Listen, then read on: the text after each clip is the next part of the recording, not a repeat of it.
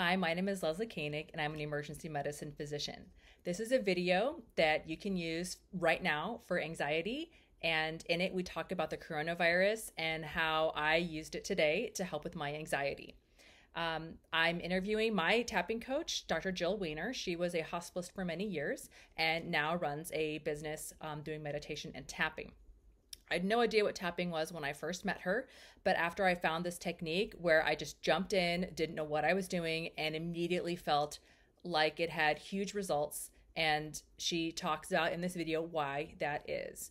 We go through a step-by-step process of how you can use this technique at home, and you can even go through the video and follow along with me and Jill so that it can help you with your anxiety right now, really fast, in a totally natural way, no drugs, and you can just do it right from home without having to leave the house. I hope that this technique works for you and that you check out my upcoming workbook, Emergency Anxiety, on standoutdiabetes.com. Just type in your email and I can send you some information about the full workbook. Right now it is 78 pages where I have about 10 different techniques that are similar to tapping and beyond, along with worksheets that you can use to track your progress and help you along your anxiety journey and just pretty much anything else you have to deal with. It's not even just about anxiety. It's about just whole body betterment. So I hope that this is useful to you and helpful. And I hope to talk to you soon in another video.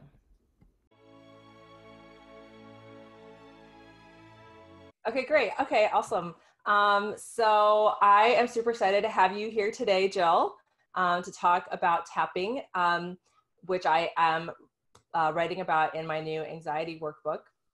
And I thought tapping would be wonderful to have, considering how much you have helped me and that you introduced it to me and that, we just did a session and you've been amazing and you have been such a wonderful teacher with your meditation, but also with the tapping, which I'd never heard of until you offered it to me.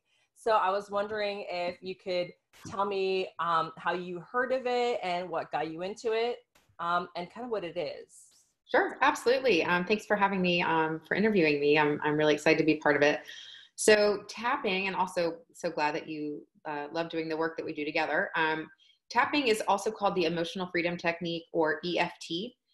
And I first heard about it, I was teaching my meditation course at a conference for women physicians, and the guest speaker, in addition to what I was delivering, this psychologist and psychiatrist from the VA came and spoke to us about tapping and some other techniques they use to work with veterans dealing with their PTSD. So it was presented to me in a very inside the box context of very clinical use for patients that many doctors like you and I have worked with, the veterans. And I then heard about it and I thought it sounded great. I bought their little workbook, thought about doing some training with them, but it never worked date-wise. And then I kind of let it slide. And then I met a woman who's a tapping coach here in Atlanta, where I live. And I had been going through some personal stuff that had really kind of hit me hard. And I did one session with her and I felt like myself for the first time in months, and with one hour long session. And I felt like she was just like reading into my soul and helped me make so many huge connections for myself. So I worked with her for a couple years and then decided to get certified myself in tapping. And so now I do that with my clients, some of whom are my meditation students and some are not. And I work with them one-on-one. I've also created an online course, a couple online courses. One is a very short intro to tapping course, how to build your own tapping sequence. And one is a tapping for physician burnout course that I created. It's kind of a choose your own adventure depending on the emotion that you're having about burnout that day, because it's very multifaceted. So yeah, so that's how I came to it. Did you want me to talk a little bit about what it is? Yeah. So when I first saw you and did my first session, I walked in literally knowing nothing. And I guess I was really skeptical. I don't know if I ever told you just how totally skeptical I was, because I'm like, how is this like, what is this like, how does this help me? It looks crazy. Yeah, it is. It is. I walked into it being like, well, I don't know. I mean, I signed up for this just because I was open-minded. And it was amazing how much it worked for someone like me. And, you know, I mean, I'm very closed off, you know, it's hard for me to name my emotions sometimes. And then in the first session doing this, I just felt like I just blowed open, just like the walls just blasted out. And suddenly I was able to be like, oh, that's what I'm really feeling, like making all those connections. And how does that work with just doing like karate chops on your hand? Like, why does that work? Yeah, that's a great question. And you're so right. People will tell me like one tapping session feels like a year of therapy because Oh, you can just completely decimate this belief system that you have set up, like systematically decimate the things that you're believing in your life that are leading you to unhappiness and to not functioning at your best. So basically it's using acupressure points. So some of the same meridians as used in acupuncture in traditional Chinese medicine. We focus mostly on these points that are on the face and the chest, and then one on the hand here, the karate chop point, like we were talking about. By doing pressure on these points rather than, this is not a replacement for acupuncture. They're very different modalities, but they just use the same meridians. And these meridians are where your energy flows through your body. And they're well validated. This isn't like hokey stuff. This is actually scientifically validated. So by tapping on these points, and as you actually do the tapping, you're going to say and repeat things out loud that are the negative things that you're thinking and feeling. You're not trying to sugarcoat anything. You're wanting to like get in as dark and deep as you can, because by saying those things as you're tapping, it sends calming signals to the brain's stress center, the hippocampus and the amygdala.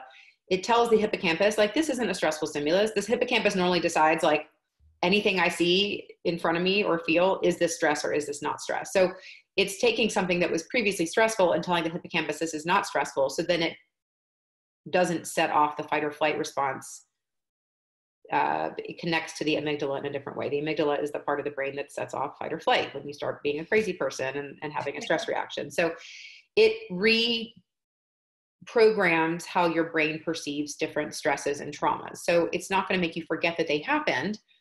But if you have PTSD, it's going to keep you from being re-triggered and re-traumatized if done correctly. And if you're having good results with the work, it'll keep you from being re-triggered and re-traumatized every time you get exposed to a loud sound. Or if you go to the parking lot where you were attacked, it's gonna no longer make that a traumatic effect for you, or a traumatic event for you. Okay, that makes a lot of sense. So, I mean, I'm a combat veteran and, you know, was in Afghanistan, and thankfully I don't have PTSD from it, but some people I was with do have PTSD. Mm-hmm. And when we tap, it's not based on my combat experience at all, but I still get so much benefit from it. But I think, you know, the way you're describing it now with sending that stress response so that you're able to open to it, I guess, is how I'm hearing it. Yeah. That's exactly how I feel when we're talking about all these things when I'm doing tapping, and just going through past experiences and being able to look at it without that fight or flight response is such, for me, that's a big barrier, because I don't want to look at that stuff. Yeah. You know, it's scary to look at these things that you hold so close, and you don't want to look at them. You know, you want to pretend they don't exist. It's not there. And then with these tapping, I'm able to just take a different look at it in a healing way. Yeah, exactly. And you brought up a good point. This isn't just for trauma. I work with clients on their relationships with their spouses, on chronic and acute pain. If there's a big decision to make, a friend of mine just got this huge job offer to be a chair of medicine at a new hospital out of Chicago. Like, she would have to move, and we tapped on whether she should take the job because she wasn't sure. So uncertainty, making decisions, traumatic events, phobias. So there's so many things you can tap on. I've talked to people whose kids are leaving for college. They're empty nesters. So there's so much you can do. And you're exactly right. I love the way you said that. It makes it less stressful to address that issue. So even if it's not about a specific trauma, it's still allowing your brain to open up. And you can use it to manifest good things too. It's not just about getting rid of negative things. You can actually use it to bring a lot of positivity into your life as well. Yeah, so maybe talk more about that. So we tap on things just to uncover it and to talk about it in a way so that you don't trigger that fight or flight. So then how do you kind of back that up with something good? So, you know, in my sessions, we talk, you know, you infuse the positive. Can you talk more about that? Yeah. Sure. So if we started tapping and basically as you're tapping, for people watching, you tap on a point here, you say some things. And I generally, when I'm working one-on-one, it's like a call and response. I say something in first person as the person I'm talking to based on the history I've gotten from them. And then you tap through these points all over the face, and they repeat back. And once, if we started to do that while they were still all jacked up and upset about something, the brain's going to reject it. Because if you're like, I'm happy and I'm filled with love and I trust this situation and I recognize my own, no, the brain's like, I'm stressed, I'm panicked. So you can't tell a stress physiology what to do. It's not going to listen. So the idea is you tap to get the negative out, and we actually follow the severity level of an emotion. So we generally do this based on an emotion that you're feeling. So if you're feeling anger or frustration or resentment, let's say it starts at an 8 out of 10, we'll tap a little bit and then we'll check in. How are you feeling? What came up for you? Did it come down? Did it stay the same, or did it go up? Sometimes it'll go up because the tapping will bring up more. Now that I think about it, this is making me mad too. But then it passes and the numbers come down. Once the numbers are down, like a 2 or a 3, that negativity is not as intense. And again, we're happy to have the negativity. We want to embrace it so that we can clear it. Once that negativity is lower, then you can start to infuse some positive and talk about the mindset shift and feeling all that, you know, all that negativity leaving your body and other things like that. You can also use tapping totally specifically on its own to manifest things. There are these different algorithms you can use, almost a different script, where you talk about, you picture a scenario that you want in your life, like an outcome that you want, and you talk about what that looks like, what that sounds like, how that feels in your body, and you do some visualization with that. So that's kind of an advanced technique, but that's also something you can do outside of the whole, I'm feeling negative, let's get rid of it and then tap in positive. You can also use it completely separately to almost like create a different reality for yourself, using it as a tool to do that. Okay. And then in this past session, so I've been doing a bunch of tapping sessions with you. And this past session, I was like, I just started ranting, and you're like, oh, and this is a thing, ranting. And I'm like, oh, this is great. I can just sit here and just like blah, blah, blah, blah, blah.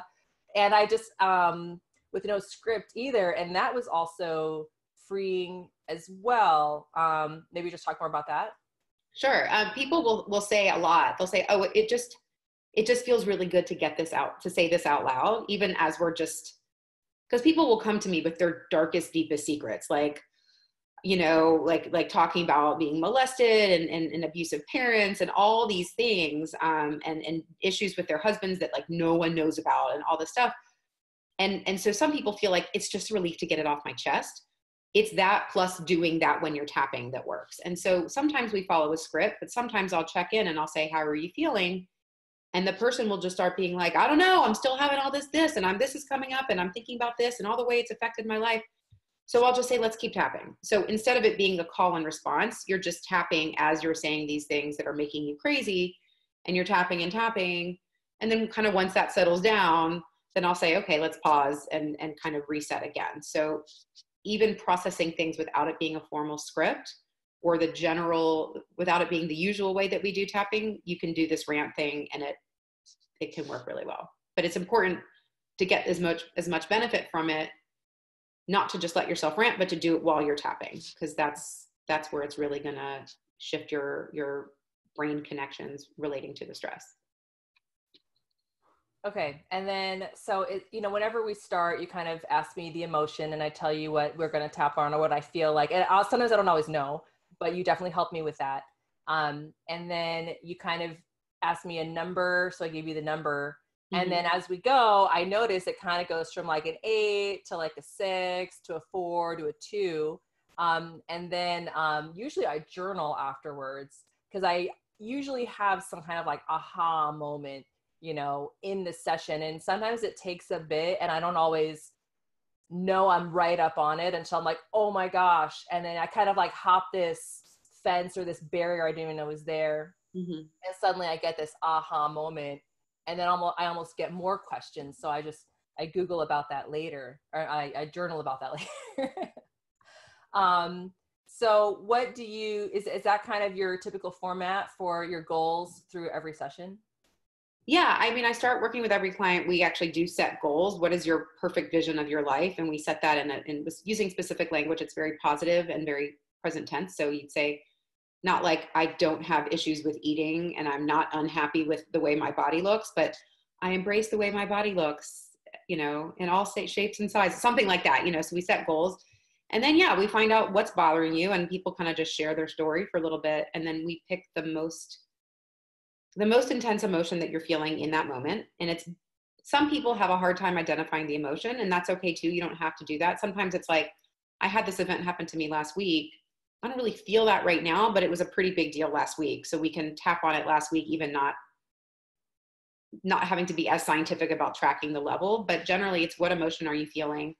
And we'll go. And sometimes if it feels stuck, there's something that we're not uncovering. There's either a different angle or the person is having some resistance to letting go.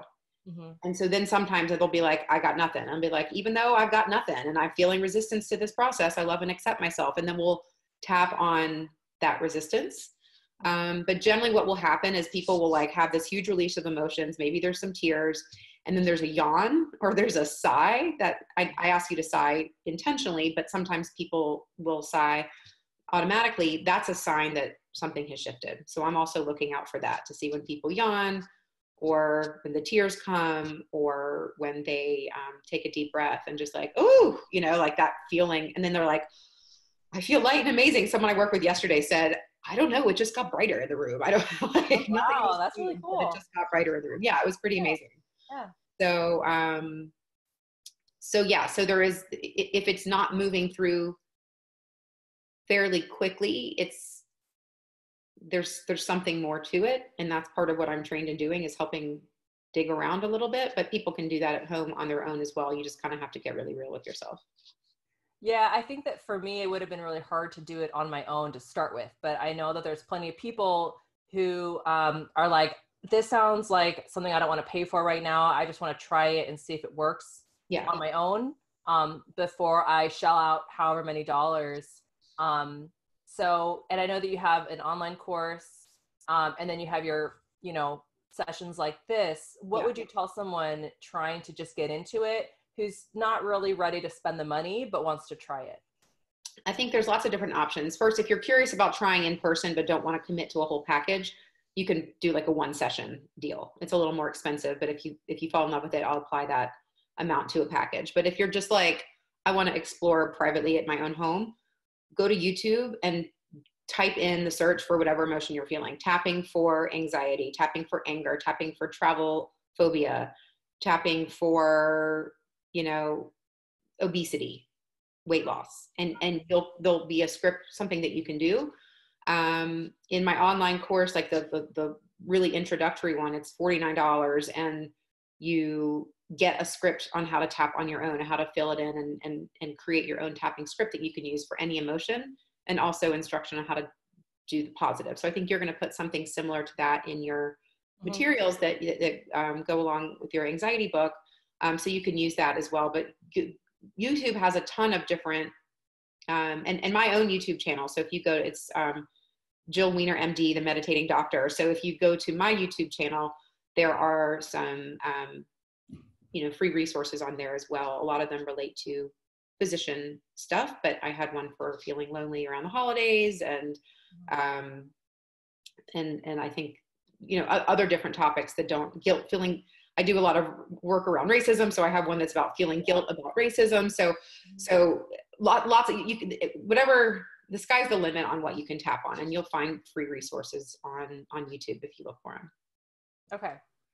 So maybe we could go through the different spots, and maybe you could walk me through like a tapping session on let's say, anxiety about leaving your house in the midst of a coronavirus thing. Perfect. Pandemic. Perfect. Yeah. Yes. And I think, yeah, so we'll go through the different meridians, and maybe Leslie, you can just like tap along with me so people can look at me and you doing it.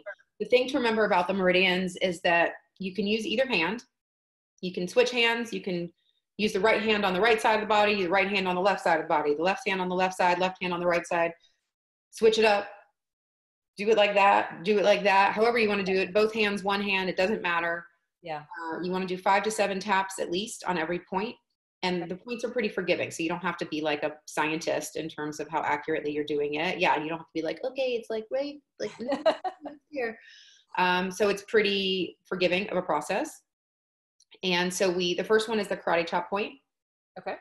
And that's just kind of the part on your hand where you would like, break wood if you were into doing that. So you tap here. And obviously with this, I can't use both hands, but if you wanted to do it this way, that's fine too.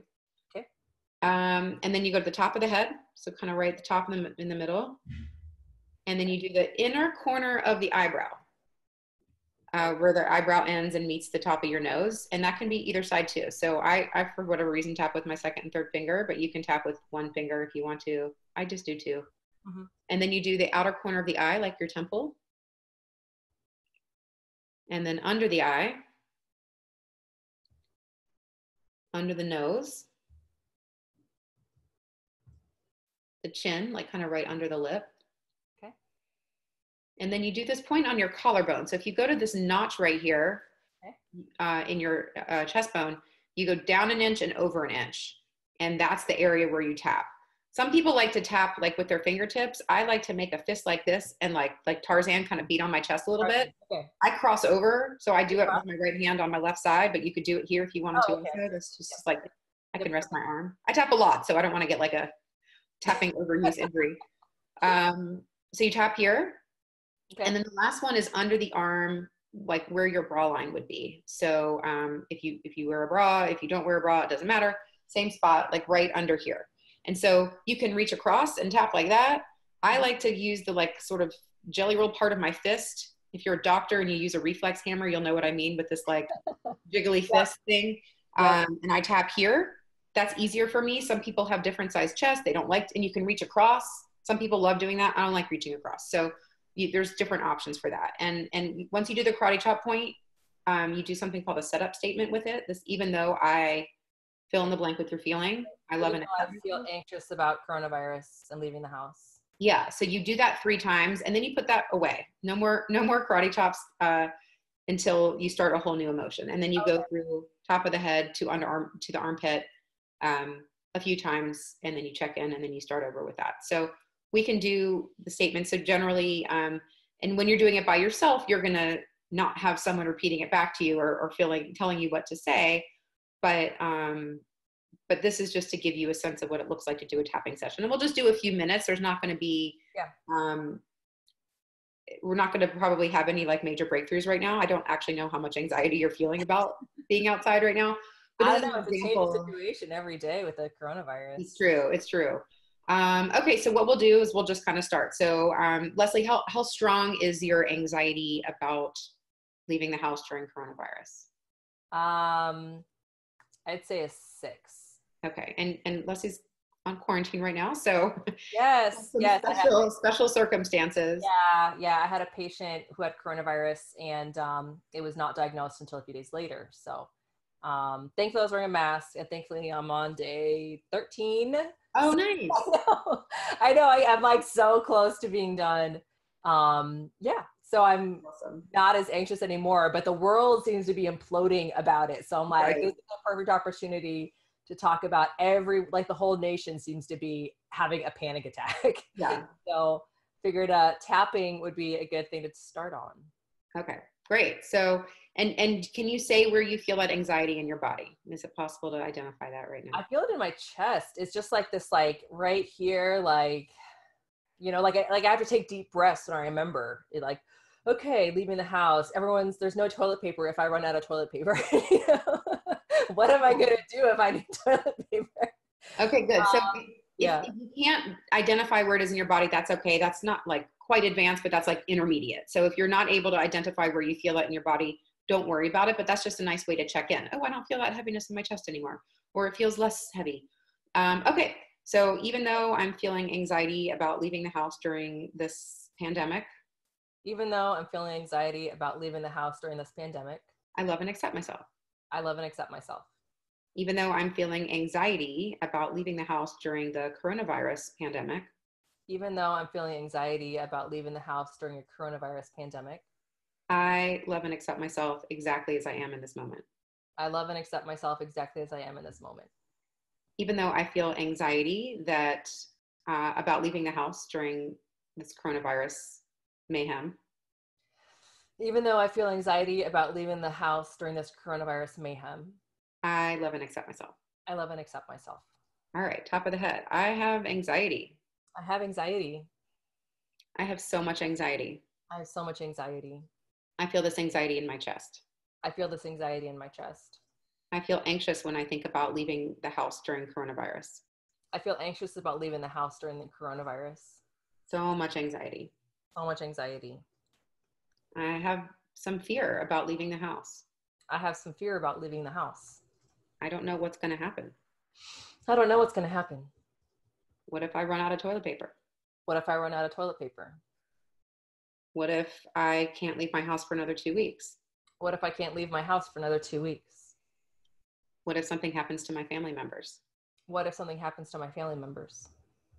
I have all this anxiety. I have all this anxiety. So much anxiety. So much anxiety. I don't even know where I can get good information. I don't even know where I can get good information. Every time I look for more information, I get even more anxious. Every time I look for more information, I get even more anxious. All this anxiety. All this anxiety. I feel anxious. I feel anxious. Okay, so let's pause. And you can go through one more round of that. And then usually 2 to 3 rounds, and then we stop and we pause, we take a deep breath. So, and then I always say, what came up for you? This is a reset. How are you feeling? Did any images, memories, visions come up? Any aha moments, new emotions? Because while you're tapping, your subconscious is kind of like free to express itself, and it may send you messages. You might be like, I just had this weird memory of my 3rd grade teacher telling me that, you know, I wasn't a good student. Whatever. Yeah. You may have some random memory from your past. It's never random. So always take note of it and take some time to think about it. So what came up for you, Leslie? Okay. Well, I mean, the thing is, what's great about tapping with you is that you bring in a couple extra things that I didn't think about or didn't have on probably in my original script, which is my family.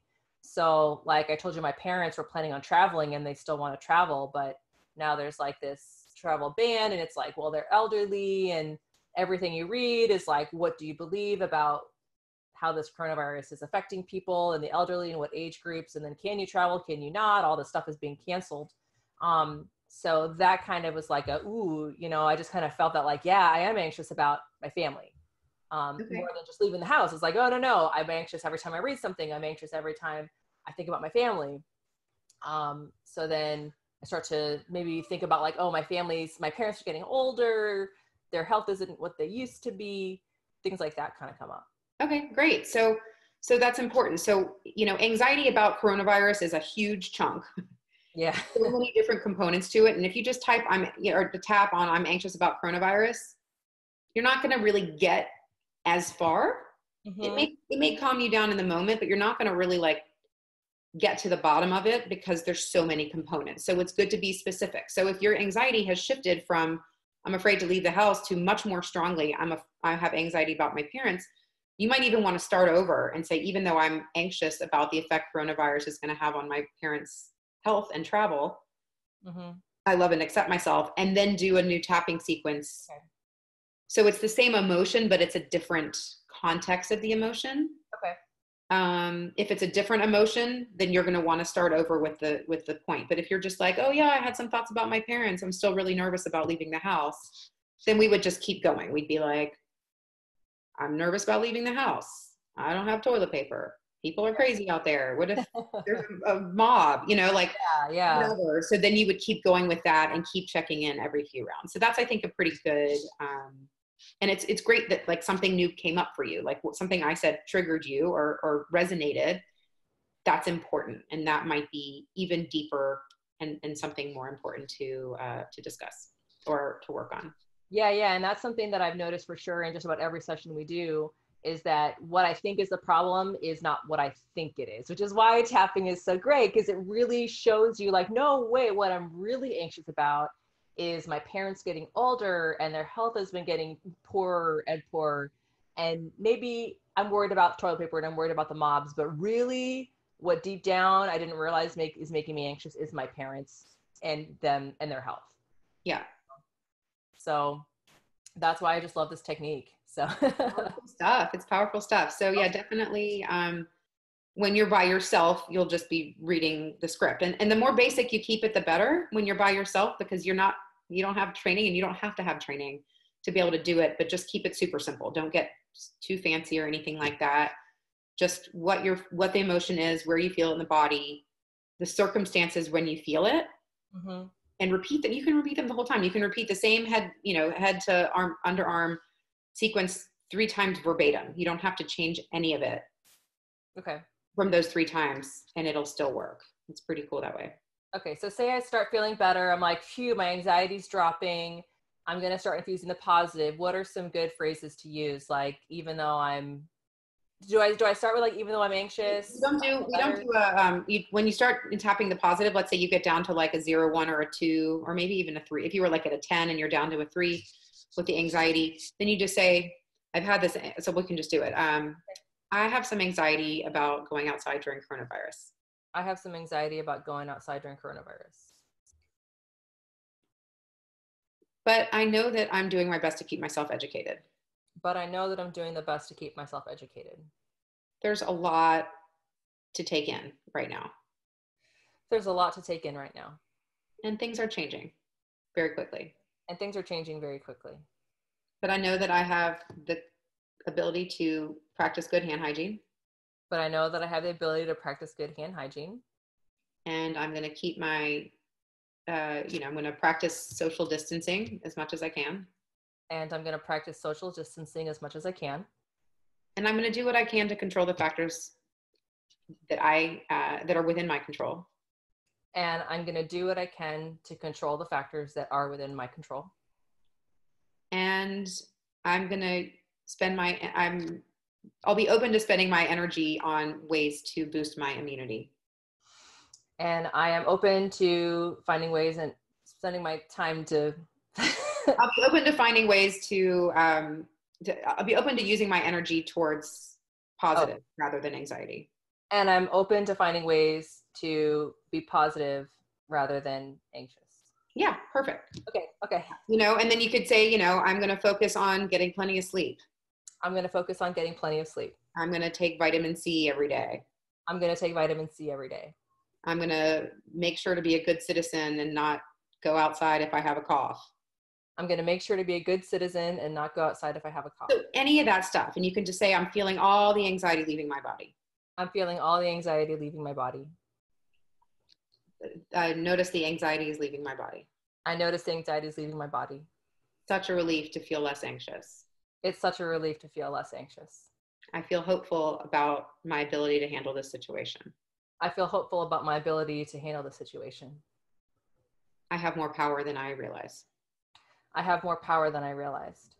And then that's something to that effect. And you could pick 1 or 2 of those examples and repeat those over and over again. It doesn't have to be fancy. I was just trying to give some different examples. Sure, yeah. Those are great. And you're just like, yes, I'm going. Yeah, exactly. Like I got this coronavirus licked.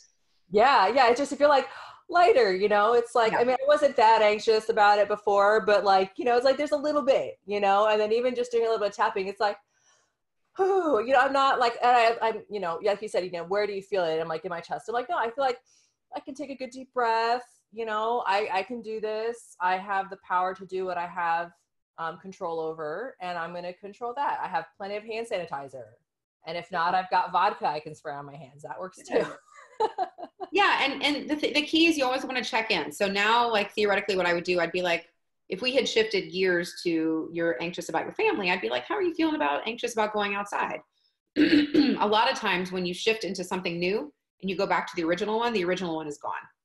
it feels much better because you've tackled what's really causing it. So just always remember every time you stop, when we checked in, you said, oh, this resonated me with my parents. I didn't really check in to see how strong your anxiety was at that time, but that's something you always want to make sure to do, so you can monitor the progress of it. Okay. All right. So you mentioned a website. You also have retreats that you usually do. You live in Atlanta, if anyone wants to go to you, where you can do one-on-one sessions like this. So if you could talk again about your website and your courses. Sure. Yeah. So the one-on-one tapping sessions can be done. Leslie and I do them virtually because she lives in Omaha. So we do them so they're very coronavirus friendly, except you have to touch your face. So we're going to like wash hands before and wash hands after. Yeah.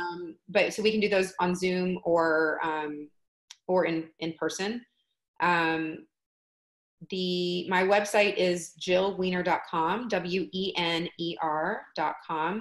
And then there's information there about tapping, meditation, my retreats. If you're a doctor, if you're in healthcare, I have a whole separate website, meditationinmedicine.com, but there's going to be a link to that on jillwener.com. So you can go directly to that.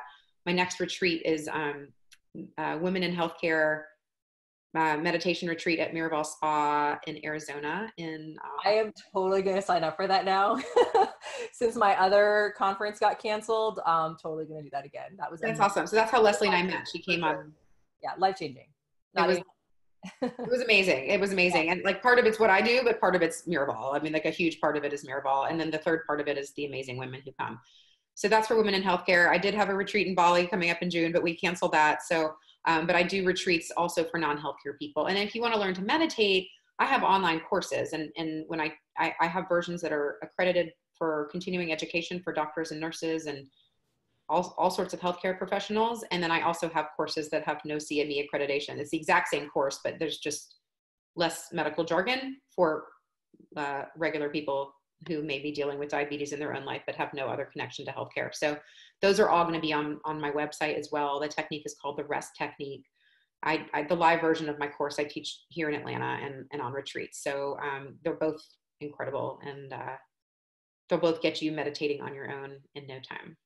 Yeah, we'd even talk about your Vedic meditation, but I do that too every day, and it's been wonderful. I'm trying to get my husband to learn, and I can just do it anywhere. It's fantastic. So the meditation is also a wonderful technique for anxiety or just life in general. So yeah, the meditation, it's like a global, like it's going to shift your level from like here to here. And the tapping's like a spot. The meditation's like a general cleaning out of the system. And the tapping is the spot cleaning. The tapping's going to get a specific issue, and a specific issue, they work really, really well together because no one modality is going to fix all your problems. I've learned that the easy way and the hard way. So, but doing as much as you can with the techniques that resonate with you are really going to get you a lot of progress. Awesome. Okay. Well, thank you so much for this. You have been amazing. You're welcome. I hope this helps. Thank you so much. Yeah. All right. Thanks for having me. Yeah, absolutely. Thank you.